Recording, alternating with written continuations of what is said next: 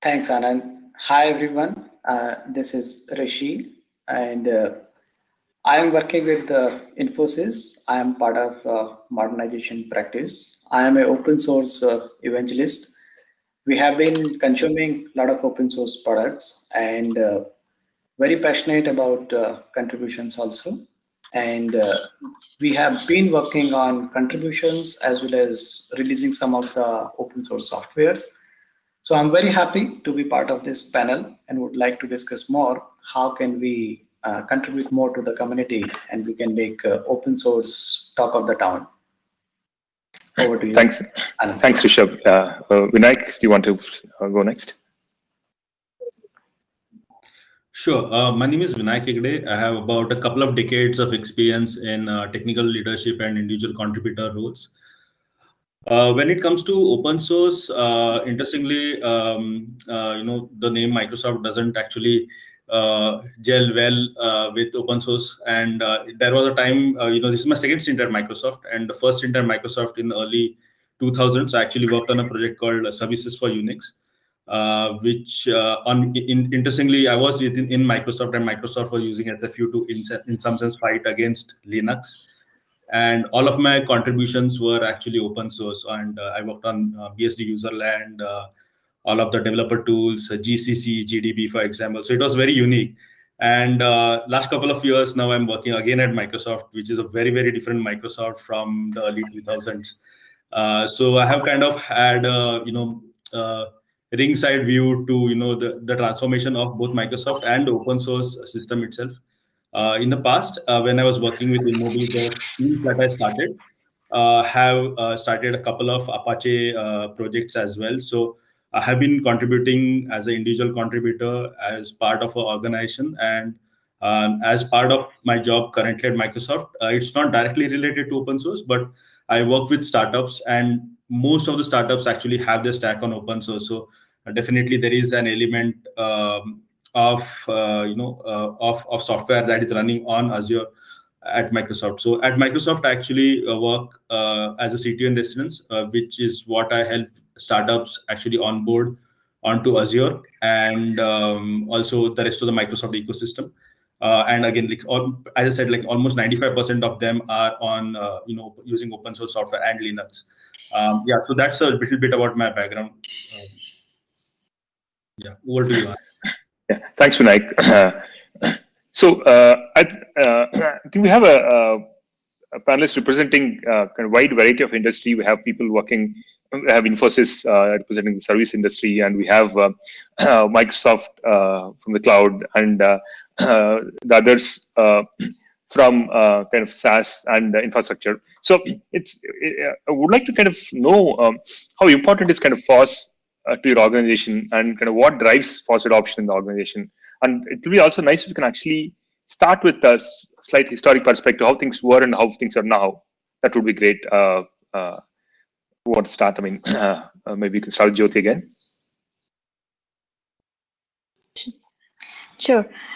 How we were a few years back, Intuit was had its own data centers. So we were completely private. Everything was our own. We would build our own infrastructure. And obviously, as a result of that, there is very little open source contribution or even usage that we used to have from the infrastructure perspective. Applications were there still, but from an infra perspective, it was very, very less. And then today, since we moved over to the public cloud, and we use AWS very exhaustively, we are also using Kubernetes now, and that's where our open source journey has completely turned around, because now we are using Kubernetes. There are a couple of big time projects. As a company that Intuit had acquired Applytics, and as a result of that, there are a couple of these big Kubernetes projects that were incubated and are actually used by companies like Google as well. A couple of them are Argo CD as well as the Argo workflow. In fact, it's for the Argo projects, the CNCF Foundation awarded Intuit probably a couple of years back. So that has been the journey from our perspective. From the infrastructure perspective, it is Kubernetes, and then there are other areas like testing, where we have our own open source project around Karate, which is called, and that's very exhaustively used in the market for UI performance and web testing as well. So those were the few areas where we were a little bit behind, and then we are moving progress now. The other reason where the progress is happening is the community build out and the focus on having a community for open source. And I personally believe, as the engineering leader, that it truly makes us better when we are open sourcing. It makes engineering better because everybody is aware that when you're contributing, your code has to be top notch, and a lot of people are actually looking at it and building on it.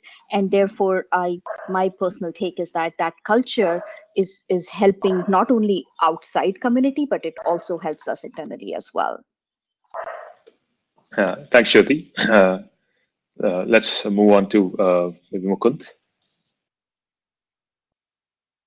So Hotstar has been on the AWS cloud for almost day one, and but there's a lot of similarities. Like Kubernetes is one of our biggest open source as well, but right from, I think, a lot of the Hotstar tech stack is built on open source, be it Redash, be it Kafka, be it we live on the open source stuff, and it's interesting. I think similar challenges, similar reasons why we pick open source.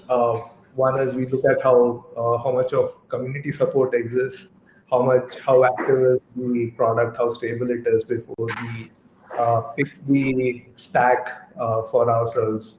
And it's been really, it has worked well for Hotstar. So we don't, there are certain challenges, but we always seem to, there's no other way. In fact, open source is the way to go to use it and customize it for our own needs as well.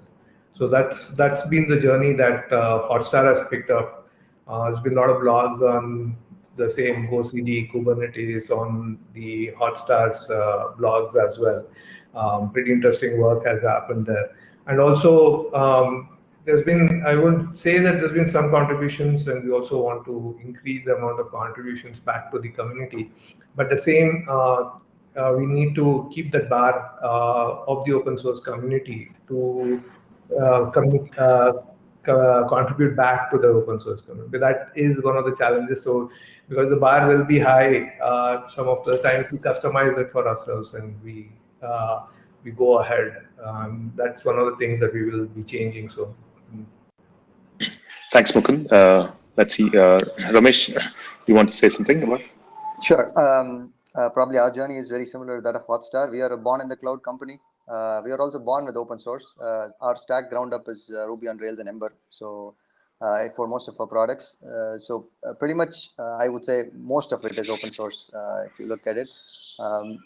Yeah, and the journey has been the usual journey, which typically companies take. I would put it in 3 phases. Typically, there is a use phase where you just use, and then there is a contribution phase where you contribute. Then there's a creation phase where you create, right? That's a typical journey we go through. If you look at a startup like us, for the initial years, it'll be mostly use. And as Mukund was saying, we just take it, probably make modifications, keep it ourselves, because we'll have to be really fast in turning around things. And we'll have to be very diligent if you want to contribute to open source. Probably that may not be the focus initially. But then slightly you get on to the more mature phase of contributing back because, I mean, that's when the community grows. And we are doing that now.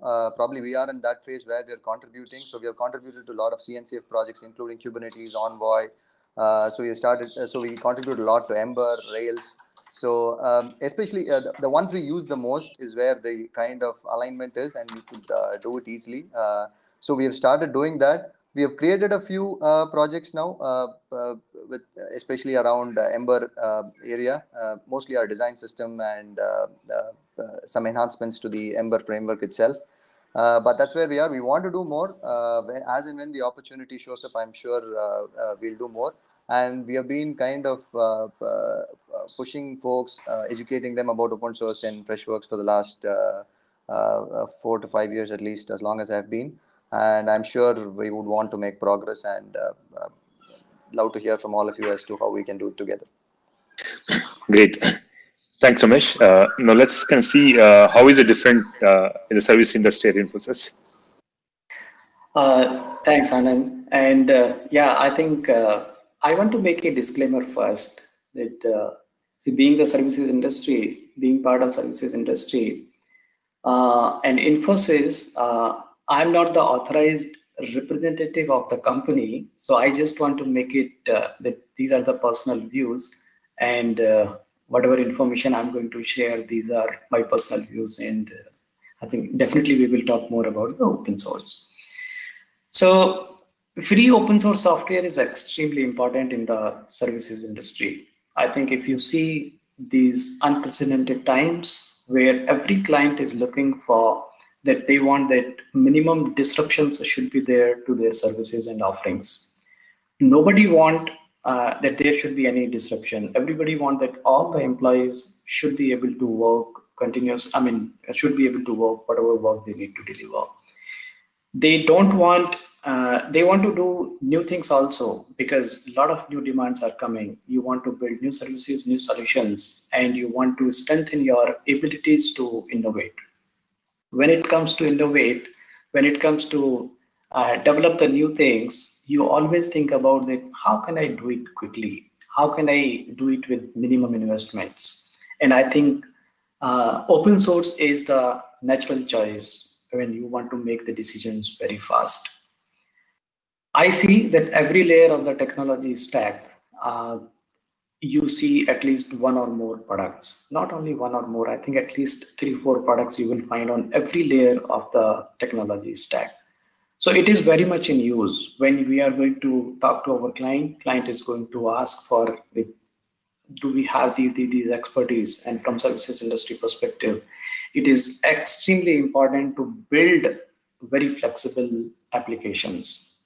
I would like to give you one example here, that if you see from the proprietary software perspective, proprietary softwares are very expensive and it is very inflexible also. Generally, you cannot integrate things very easily with the rest of the world.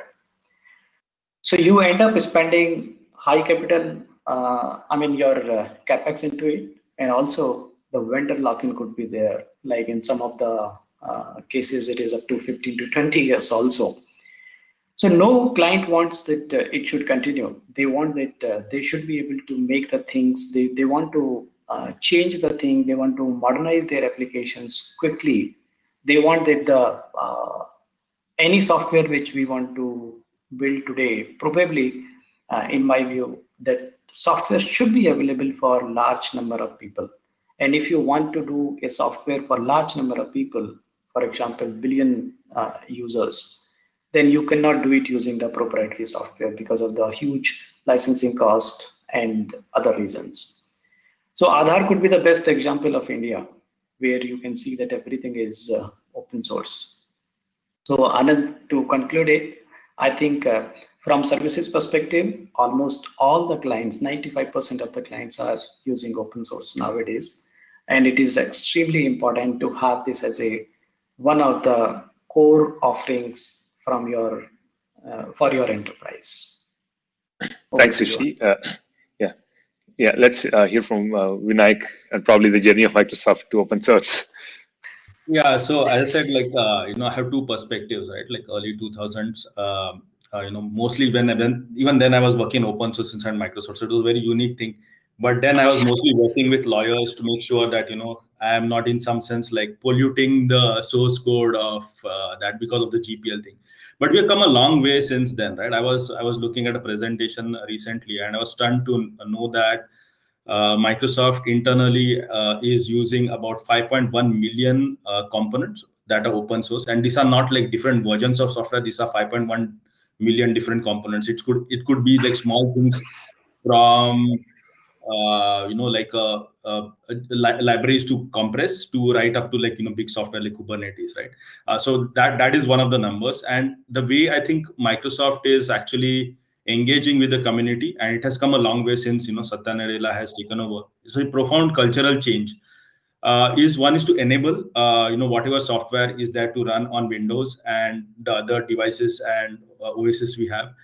The second one is to release whatever software we have built internally as open source. The few well-known examples. One of them is TypeScript, which was developed by Anders Helsberg, who also for the dinosaurs who are listening in, also built like Turbo Pascal, if I remember right, and also some of the early Microsoft C# language as well.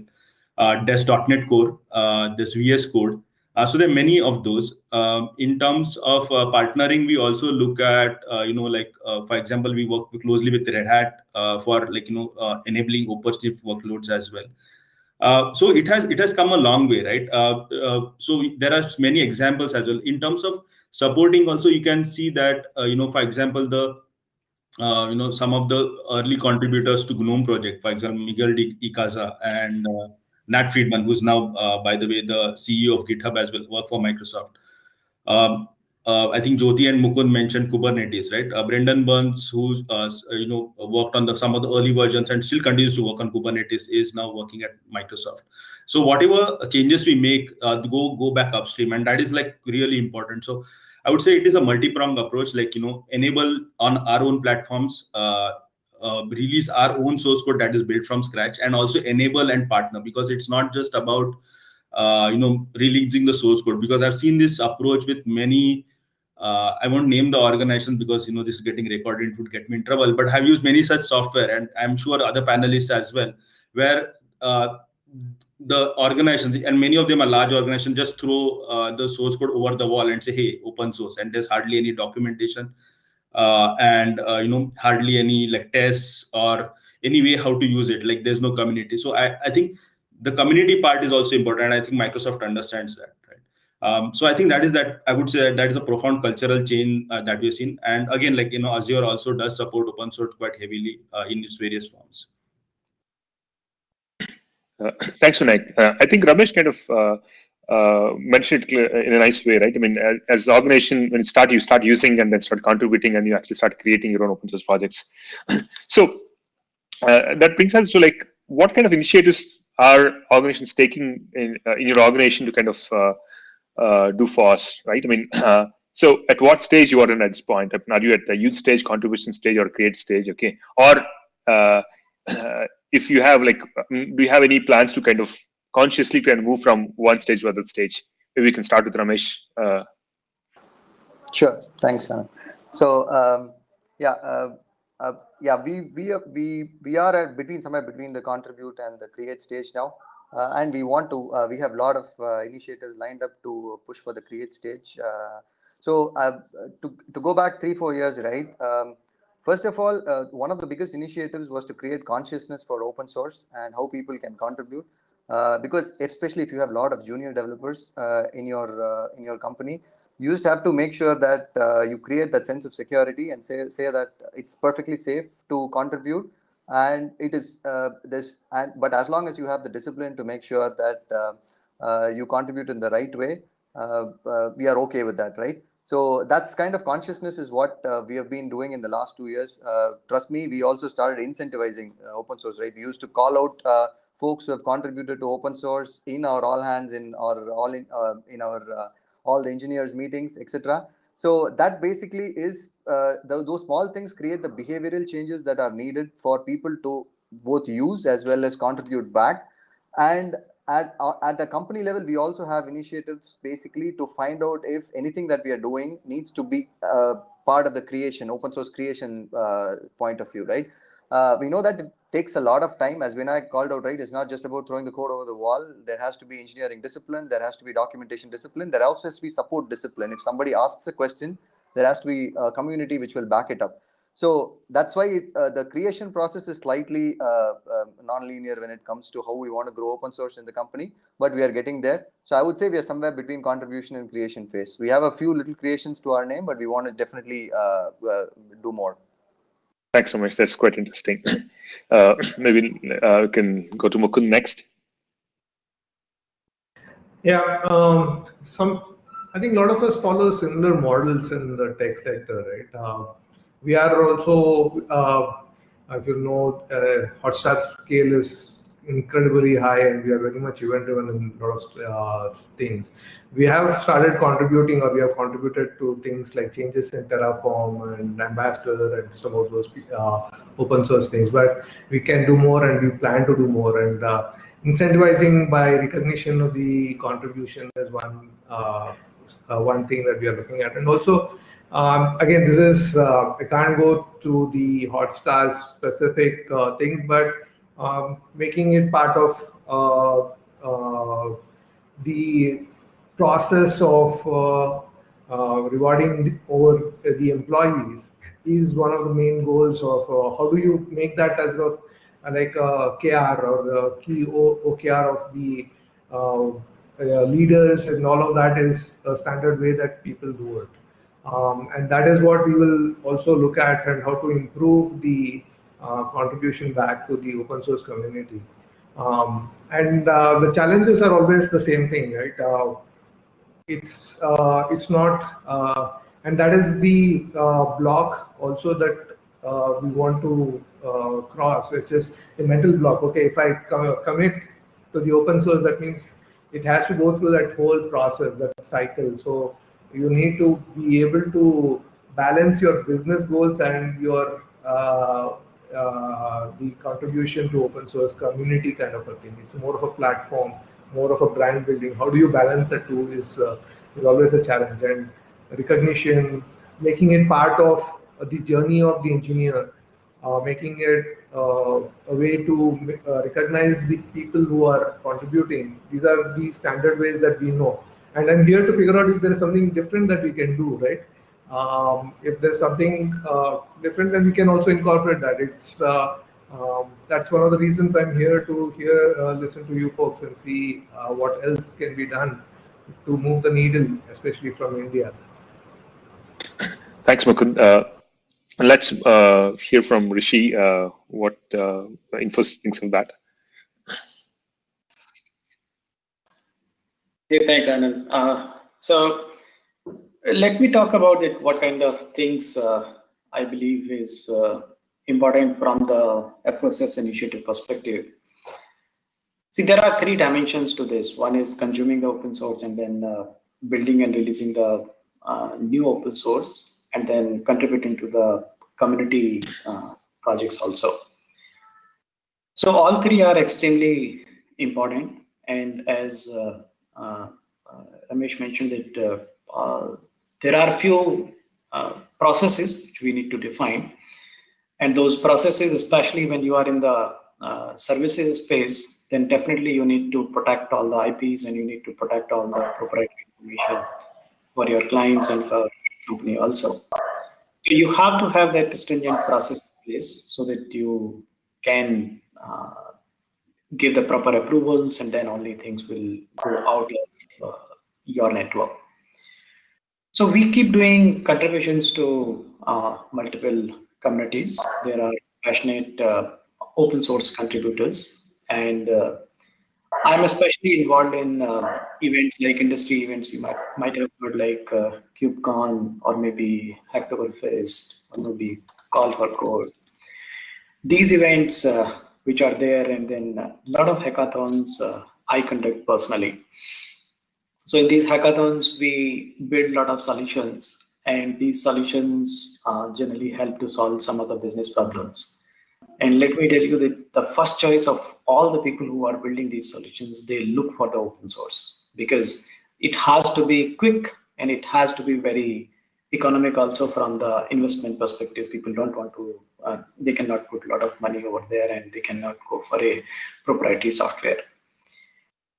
So hackathons and these events and contributions, plus the contribution process, I think all these things are part of our culture, and we are trying hard that we should have an open source culture in the company, not just one or two contributions or some small software contribution. There should be a culture, and I will tell you the reason for that. Because from services industry perspective, from services perspective particularly, See, I want to share one stat. 58% of software, 58% of software used by the organizations are open source. And number two, 66% organizations take open source first approach to modernize the applications. So you can see a great potential to work with the clients for their modernization journey. Over to you, Anand. Yeah. Thanks, Rishi.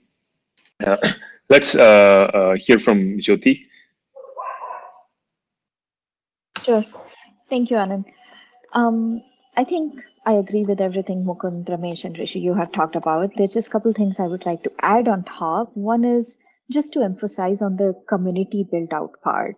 There in organizations there are always few people who are way more passionate than others, and what I've seen and experienced is that getting these people together from various parts of the company, putting them together and encourage and help them thrive a community of open source contribution helps a lot.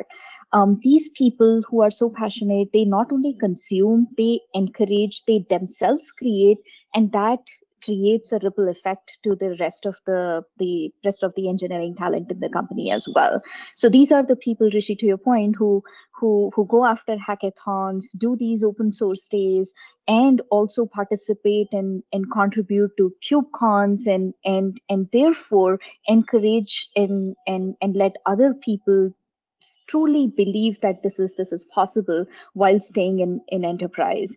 And that actually helps out because of the fact that to your point that there is training required to be able to do contributions which are totally worthy, in the sense that you're not throwing code over the wall. There is support, there is investment which is required from the companies and leaders as well, because it's just not about writing good code, it's about making sure that there is investment as well. So open source, it requires a community, and then it requires a leadership commitment as well from the business side, that we will continue to put the investment in which is required to maintain what we are open sourcing.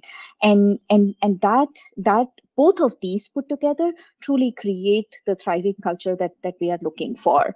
Because I have had scenarios wherein our PMs have said, you know what, I cannot wait for another month for you to release something. I need it now, and you can worry about it later if you want to open source. And then we have to put our foot down and fight it out and say, no, this is not something that can wait. We will do it right, and we will do it with open sourcing. Sometimes we win, sometimes we don't. But that's what the journey is about, and that's how the contributions thrive. Thanks, Sherry. That's quite interesting. So, like you already mentioned about the Microsoft journey. Like, is there anything else you want to add? Yeah, a couple more things actually. So, multiple people on the panel talked about the organization incentive structure, right? So, inside Microsoft, we have this OKR called contributing to the success of others, and contribution towards open source actually counts towards that. Now, that's a huge incentive, right? Because that shows up in your performance review. It is recognized, and also actually, there is an huge internal community that is doing open source.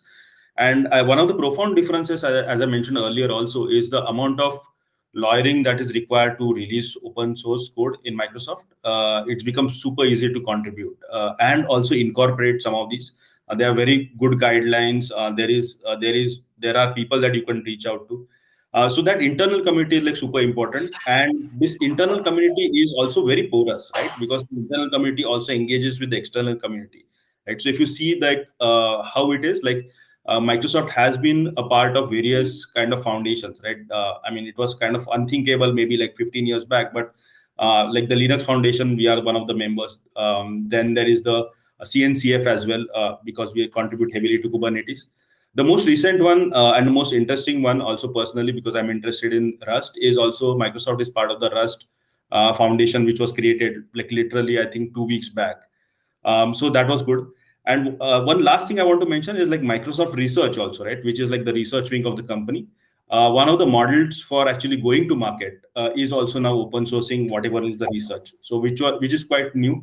In fact, one of our programs where we work with social impact with social impact startups and nonprofits called Amplify. Along with co-licensing and just licensing, open sourcing is one of the models in which Microsoft open sources the code, and then it is available for the startup to actually incorporate. One last thing I want to because it was not covered in the panel, that I want to talk about is in an earlier job when I was like the CTO of Zoomcar prior to Microsoft. We also engaged with the open source community in a one different way, which was we were heavy users of Metabase, and because Metabase is written in Clojure, we did not have much internal expertise in Clojure. So we actually worked with polyglot.network and actually built a capability that we wanted on top of Metabase. We used it internally. We paid open source developers, and that code was incorporated. Some of the code at least was incorporated upstream. So there are various ways in which you can work, right? I mean, it's not just like starting an Apache project, but also you can pay developers to actually add features, which also something that can be a start for many enterprises as well. Thanks, Vinayak. So I want to have a question for Rishi here. Being a large organization and then being in services industry, I'm sure there's a lot of fear about doing anything open source. It may have to go through a lot of approval process and all that. So how is it in Infosys? Like, are there any like active push to kind of change that or make people contribute to open source projects?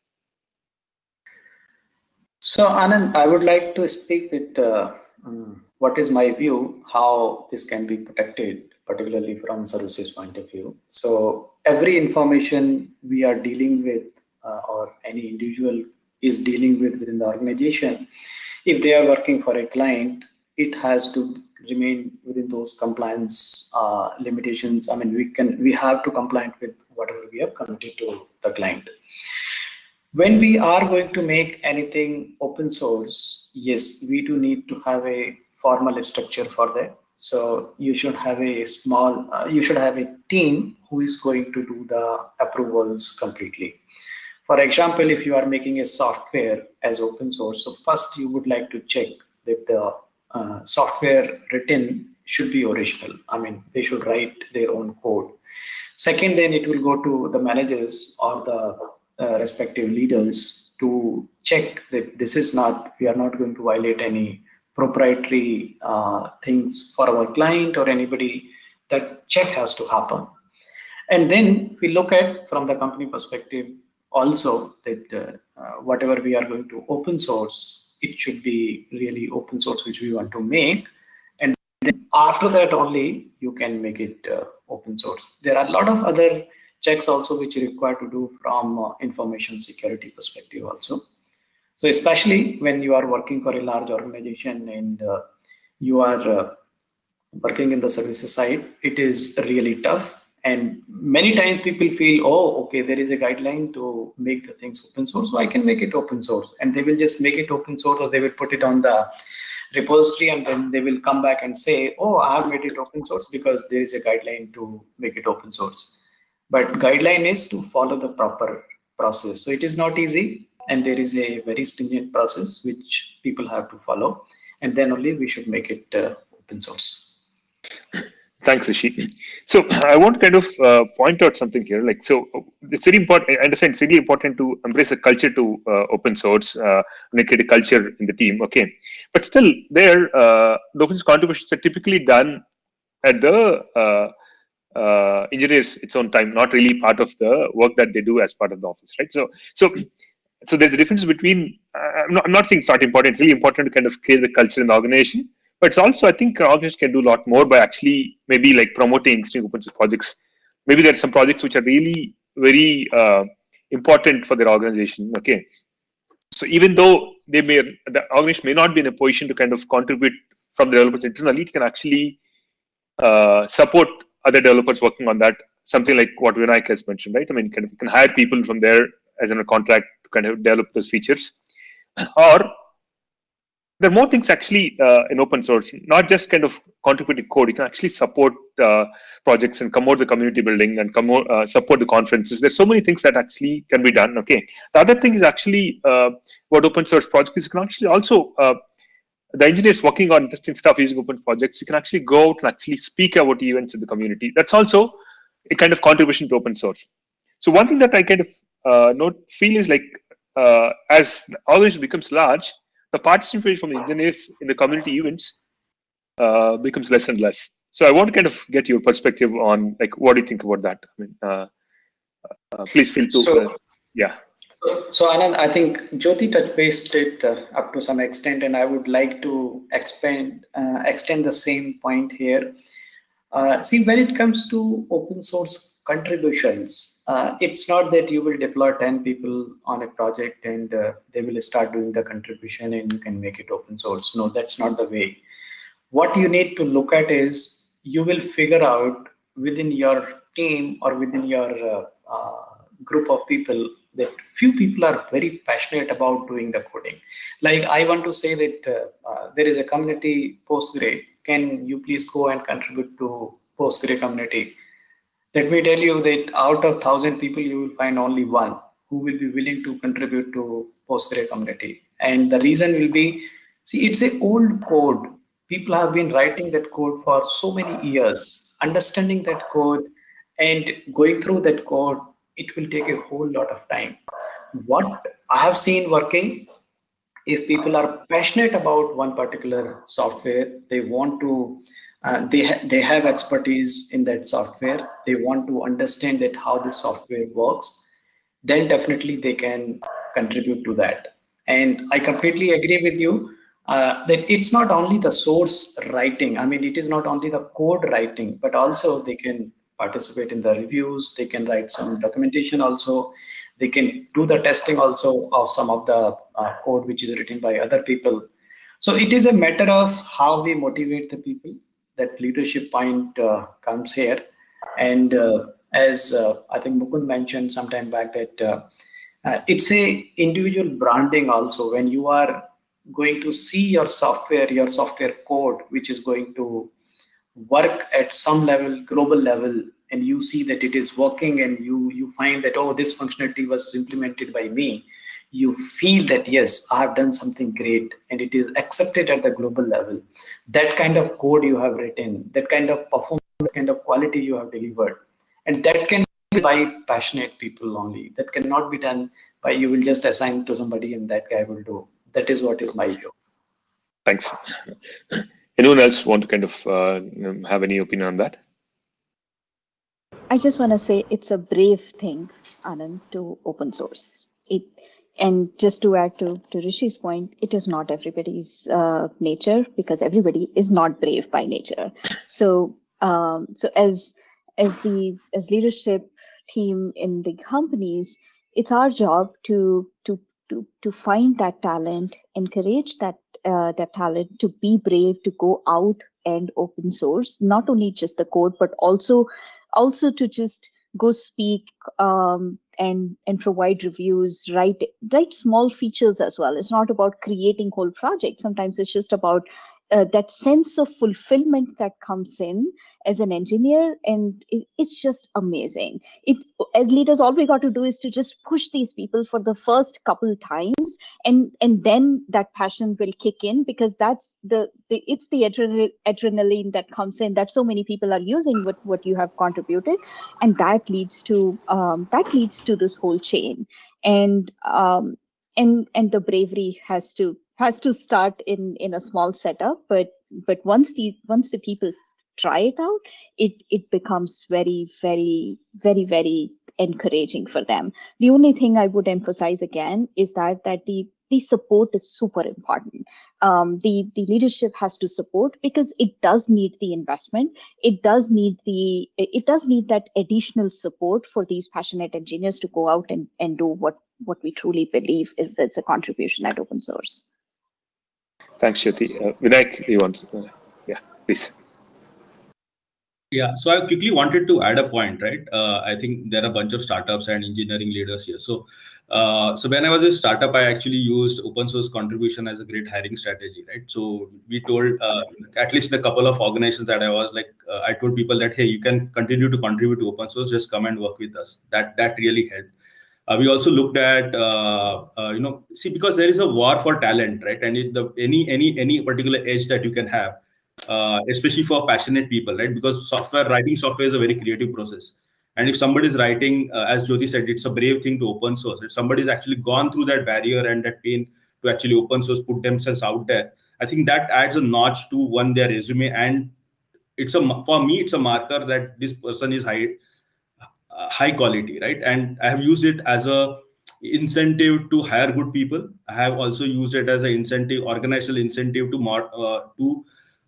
motivate people as well, right? And I give the example of Microsoft, but you don't need to be with large organizations to actually recognize in some way, right? Like maybe and recognition can be send it out in a newsletter, even some, and it does not need to be in some sense, because we talked about the importance of community. It can be somebody who has a very high ranking on Stack Overflow. Some of the people that I know, they do not contribute a lot in terms of code, but they have a very high ranking for certain softwares or certain skills on Stack Overflow. For me, that ranks really high. So you send that signal while hiring, you send that signal while doing performance reviews, and you will see that the culture slowly changes. Thanks, Vinayak. I think that's hiring is one of the points I actually want to kind of bring up. I mean, I'll get back to that point after we go over other panelists. Mukund, you were saying you want to say something? Yeah. So like at Hotstar, right? You mentioned a couple of things around. You don't have to only be contributing to code. So we do, before the COVID situation struck us, we were hosting a bunch of open source meetups at the campus. Now that has all stopped, and that has probably taken a hit on the open source community and the whole networking that used to happen before more than a year back. I remember back in US also, I used to attend, go to Google campus or something like that for birds of feathers kind of things and all that. I try to look, there are not many of those things in India and in Bangalore. If there are those things, I think a lot of the corporations will definitely love to host, because that's the easier part of it. We could actually put in money from our side to fund some of these networking events and things of those things. The more difficult part is actually, as you mentioned, getting the engineers to actually contribute, because the way we execute on the business goals and the amount of effort and time it takes to contribute to open source, that sometimes feels at loggerheads until the leadership is able to clearly articulate that this is part of your overall OKR and things of that sort. So that is the big thing. So, from an open source community, if there is good work going on, I mean, posting, getting corporate sponsorships, these things are something that we can always do. I would like to hire from the open source community, but that's also a challenge to find those folks, because they won't be found. They don't necessarily mention it on your resume. It doesn't come to your talent team and things like that. So we need to actually go through the contributors list of the open source projects and bring them on board. I think we lost Anand in the middle. Yeah. Thanks, Mukund. I think Ramesh also wanted to say something. Sure. So I wanted to talk about the meetups which Mukund covered, so I won't belabor that point. But so there are two ways we'll have to basically make open source a comfortable topic at the table in companies, right? Especially startups, right? One is to basically go bottoms up, where you have meetups, where you capture the engineers and talk about the ground level details, right? So we thought we should do the other way also, which is basically the top down. So we have I mean, we don't want to call it an event. We have a program called SaaS at Scale that Freshworks does periodically, at least once a quarter, where we want to talk about how we have scaled our SaaS business with open source technologies, right? So we had, let's say we have topics. In one quarter, we talk about Rails at scale, so that we can break the cliches top down, where people believe that open source technologies, for example, Rails is not suited for a certain category of businesses or certain category of use cases. We want to break that myth also and basically show where you can influence top down in some cases, where things are ruled out when it comes to certain use cases. We want to break that as well. So we are doing that initiative also through our SaaS at Scale programs. So Yeah, thanks so much. That's quite interesting. Okay. The other point I want to kind of mention is like, let's say, for example, companies kind of built pretty much on Rails. Okay. So things like contributing to the Ruby conferences in India, etc., might also be a good point. I mean, whatever infrastructure or the core, which is components that you're actually using at your organization, and promoting that community in India is probably a good idea as well, I guess. Yeah, So, absolutely. yeah, so I want to kind of take on the hiring point that Vinayak mentioned. Okay, so one thing that if you look at the students, right? I mean, the industry kind of the hiring gives very strong message to students what kind of things are important for them. So when you kind of look at any of the large organizations that are hiring, the focus is actually on algorithms, and people actually focus on actually competitive coding and all this kind of stuff. And for example, when I actually ask a couple of students like, what do you want to do for next semester? The usual answer is they want to kind of learn C++ and actually spend time on competitive coding. But you're actually not spending actually time on actually learning these open source technologies, learn Python, Go, or actually build some stuff. No, their interest is not really on building stuff. They're actually interested in actually scoring high on competitive coding. So I think as an industry, we are giving a wrong signal, and that's probably hurting FOSS quite a lot. I want to kind of hear your opinions on that. Yeah, Mukund, please. So you have a valid point, right? But again, it is a question of scale. We as in the industry and universities in India and have to actually look up to that it is not just competitive coding that gets you into good placements.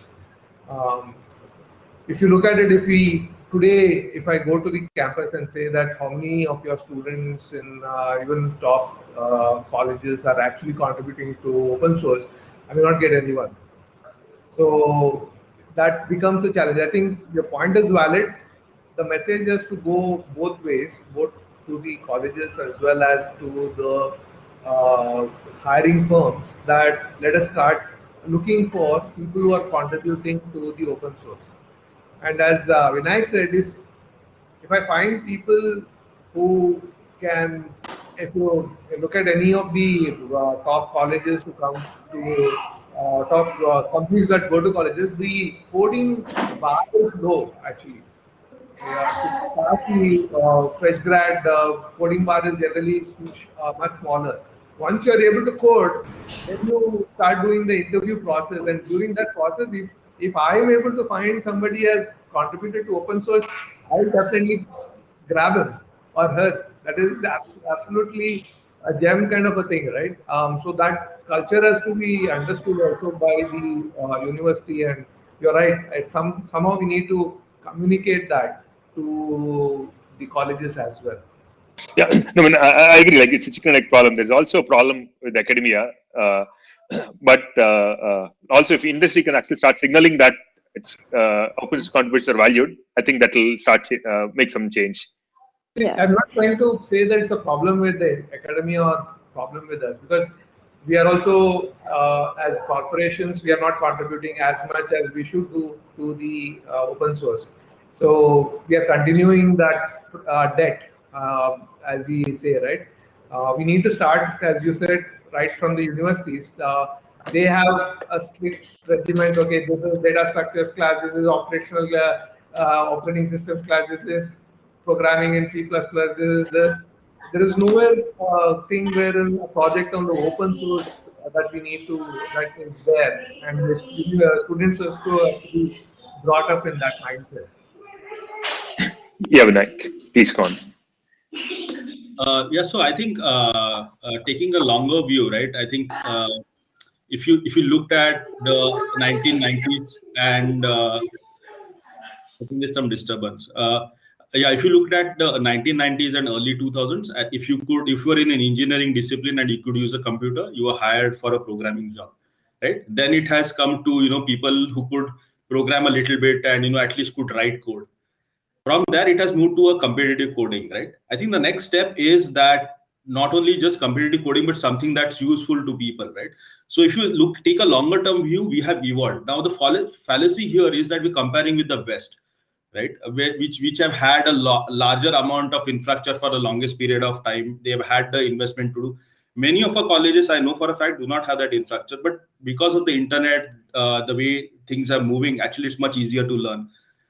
So I would say that, yes, I mean, we can still, rather than beating up ourselves saying that, hey, we have not done in the past, I think it is a good time to start, because if you look at it historically, from a socio-economic point of view, from an education point of view, we have come a long way from somebody who could use a computer, could be hired to a point where people who are doing competitive coding are being hired, right? So the signal is saying that, hey, competence matters. Only we need to say now, competence, what is competence? Well, competence is that also you write code which other people can use, and not just competitive coding where you solve a problem, right? So the level of access of information, the level of infrastructure has gone up. I think this might be the right time to do that kind of signaling from the industry. That's what I personally believe. Sorry, Anand, you're on mute. I'm sorry. Yeah. Thanks, Vinayak. Jyoti, you want to go next? Yeah, I just wanted to add on to what Mukund and Vinayak mentioned is on what enterprises can take responsibility of. Like in 10 years ago, most of the organizations, Intuit including, used to prescribe that when you're coming in and you're doing a programming round, this is the language you're going to code in, and same for the college hires as well. And from that to today, that notion has gone, which means that we are saying that this is the problem. You choose the technology that you would like to code in, and then we would evaluate you in what you have used for both college hires as well as for the lateral hires from the market.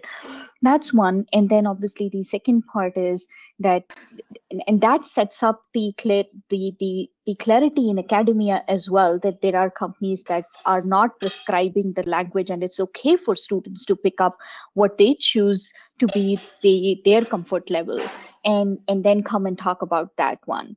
Then the second one is for the lateral hires, and I completely agree with you, Vinayak, that when I see resumes and the resumes have a GitHub link on top of it, that's it. Half the battle is done.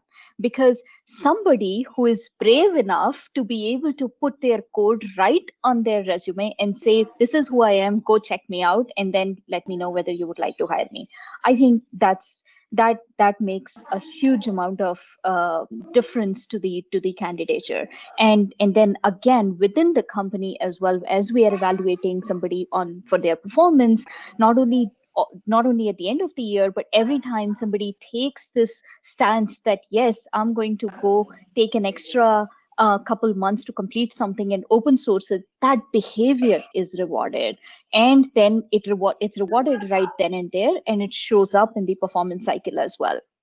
And that gets the word out that as part of the hiring and candidature and performance evaluation, this mindset and these candidates are celebrated, and that also helps out in setting up the culture.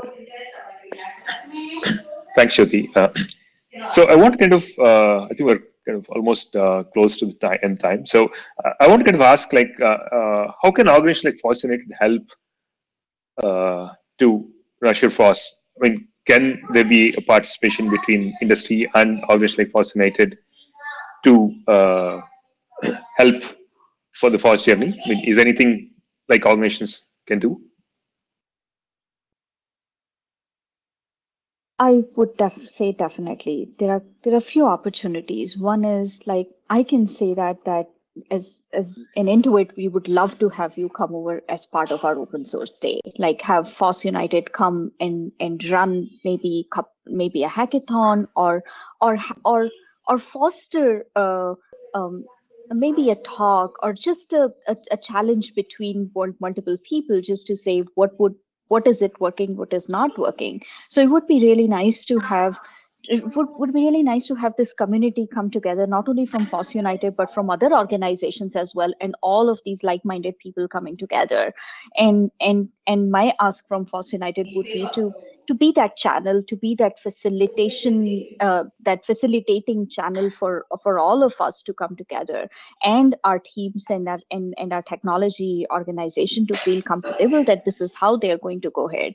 The other thing I feel is that Anand, because your team is the horizontal team that goes across these multiple startups as well.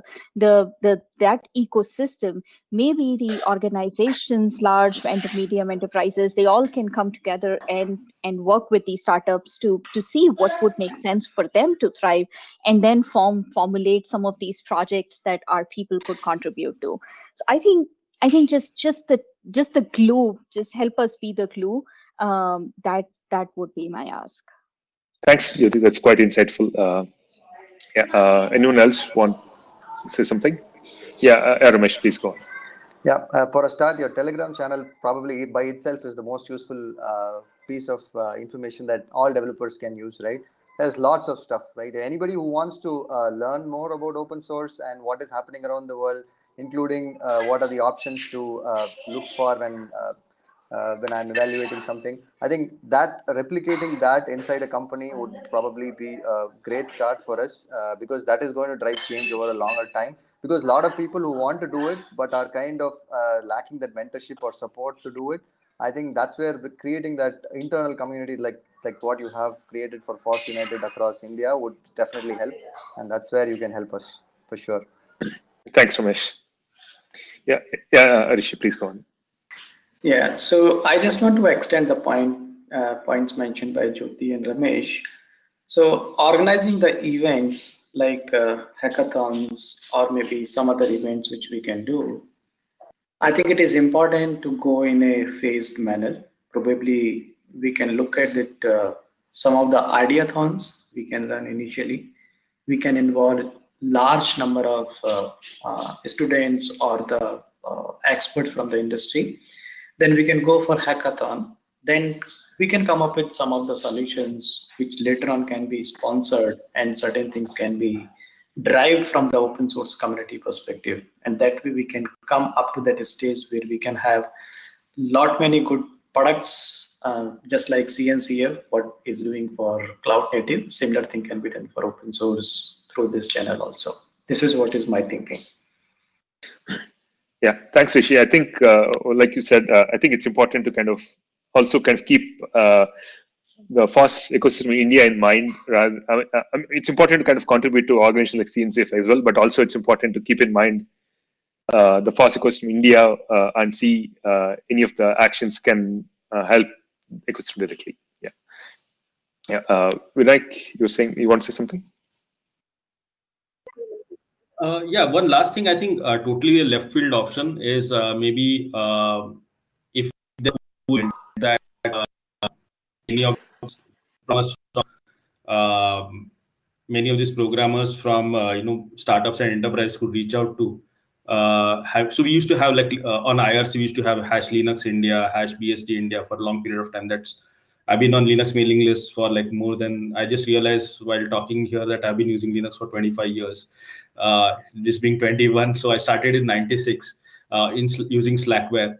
And I used to hang around on all of these, right? So what has happened is I think that kind of, we used to have FOSS.in and other conferences also there. We could interact with, people who have been using Linux for a long period of time, and we kind of grew up together. That sense of community FOSS United is able to provide either by a mentor matching program or through conferences. I think that would be good because highlighting, I think the most important thing is highlighting those role models that people can follow. Yeah. Thanks, Vinayak. Yeah, Mukul, please go on. I've always been looking out for some of these early things that these communities that exist in other parts of the world. Their corresponding chapters, is there some of those that can be brought in India, or if it is there, highlight them, use them in, say, the FOSS websites and things like that, as one central place for open source, at least in India, and then these guys can, people can reach out, like for what Ramesh and Rishi were saying, mentors for contributing. Generally, it is the writing blog that you want to block, or to start communicating to the open, and that is where the FOSS can help. Yeah.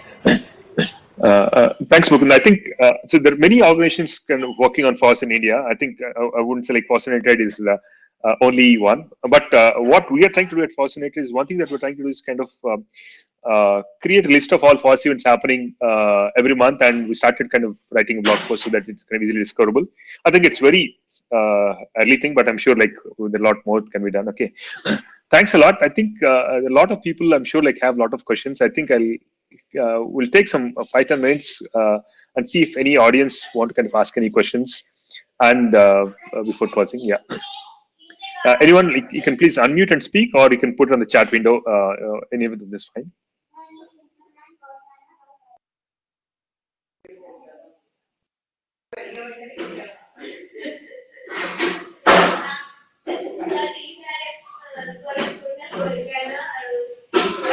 Yeah, anyone you want to speak, please unmute and speak. Yeah, I can quickly go. So Yeah. I see a lot of diversity in how strategic FOSS is, right? Microsoft has publicly now backed and put the money where the mouth is, and I see Freshworks is also doing I think it is very strategically important at different companies at different levels, right? So I want to understand how important is FOSS strategically, right? While we all understand the value and the value FOSS delivers, but is it part of the consciousness when taking strategic decisions?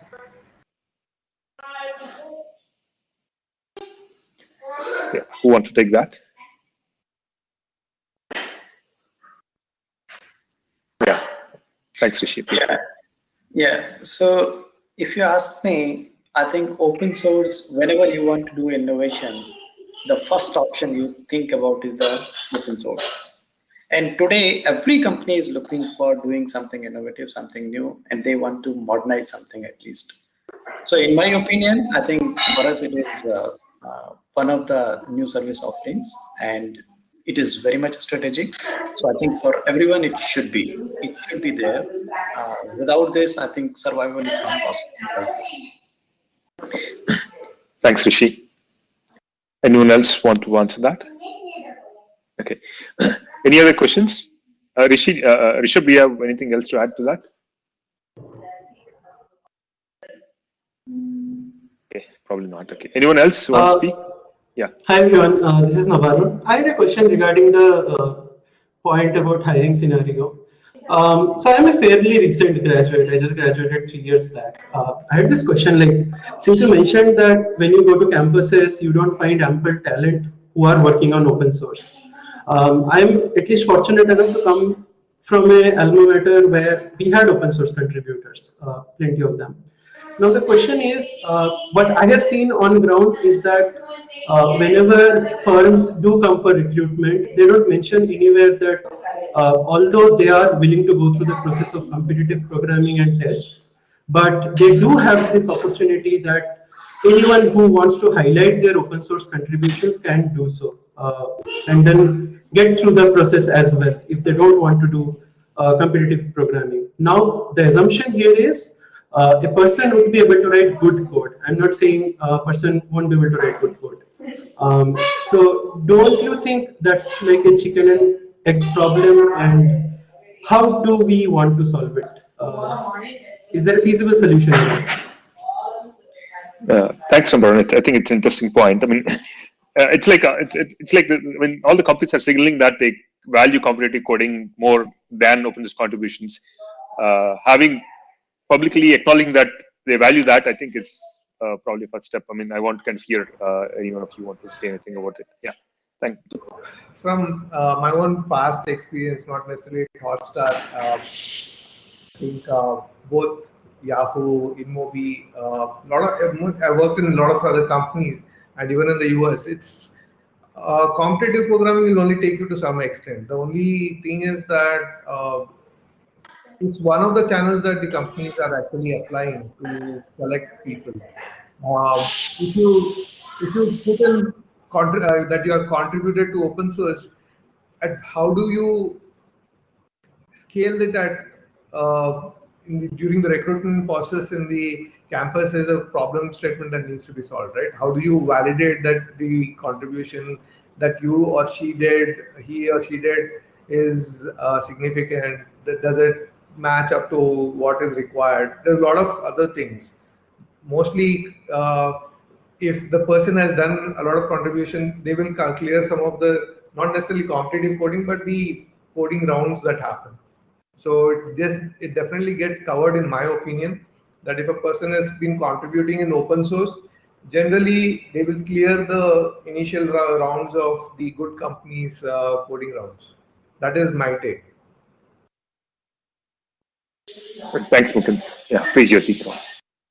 Yeah, just to add to that, I do acknowledge that yes, it is a problem, but there are ways to solve and work around these. Like I would like to mention one thing that Intuit was trying recently was to ask the students to open contribute to maybe a couple or a few of the frameworks. Like in this case, it was a karate framework that we invited students to contribute to, and we actually made a hire purely based on their contribution. So a student made the contribution and we made an offer after that. Having said that, it was an experiment, but I do want to mention that these are the things that could potentially loosen that gap, close that gap that we have between what students feel and what industry is looking for.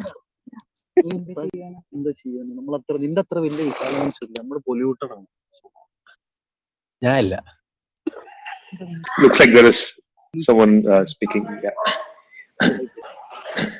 Sure. Thanks, Jyoti. I think it's an interesting thing. Sorry for that.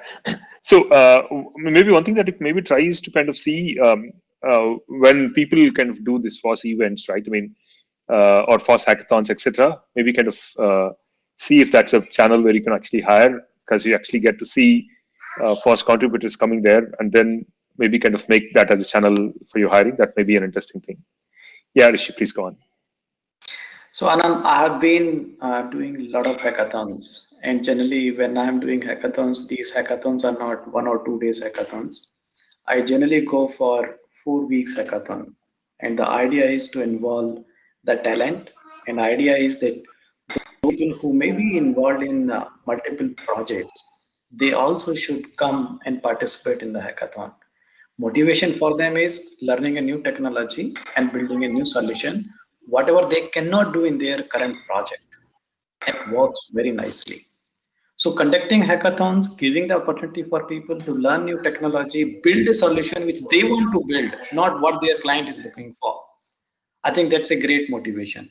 And then contribution to open source is definitely another part which will give them a lift, that they will be picked by, because they have already set up their brand in the global market, and they will be picked from there. So I think hackathons and these kind of events, or the competitive events, will be great opportunity. And I keep picking the people from these events.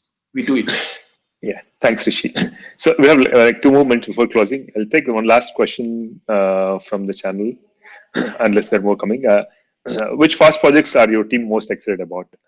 Rishabh. Yeah, who wants to take this?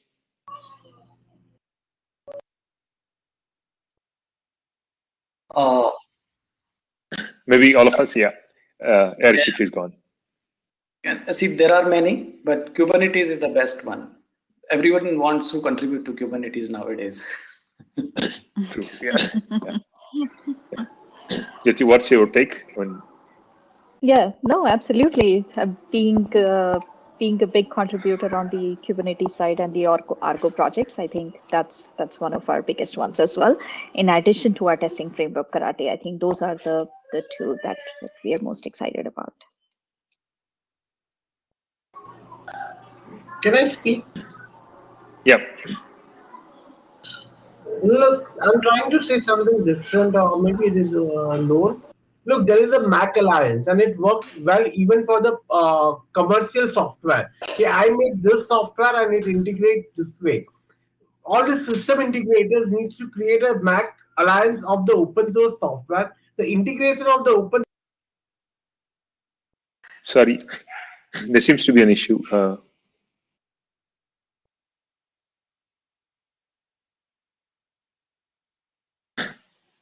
Hey, there seems to be an issue.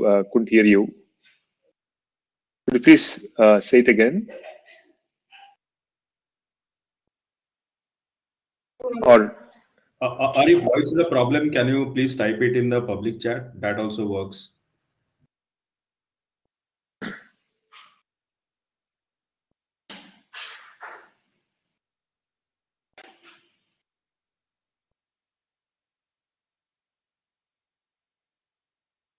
I think the question was more around should we have a framework for integrating FOSS projects and create a blueprint, which the MAC Alliance does so well.